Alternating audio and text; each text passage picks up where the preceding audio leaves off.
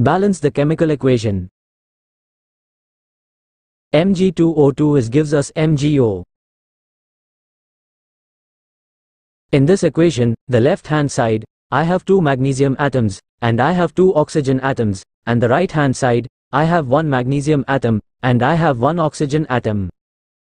Now we can equal the number of atoms on both sides. To do this, we can use coefficients.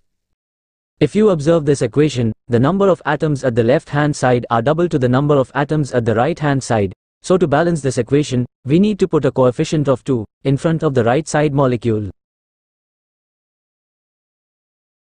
Now in the right-hand side, the 1 magnesium atom is changed into 2 magnesium atoms, and the 1 oxygen atom is changed into 2 oxygen atoms.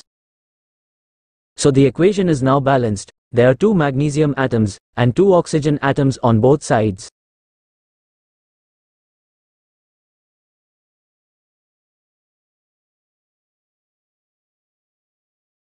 If you like this video, please subscribe my channel and press on the bell icon.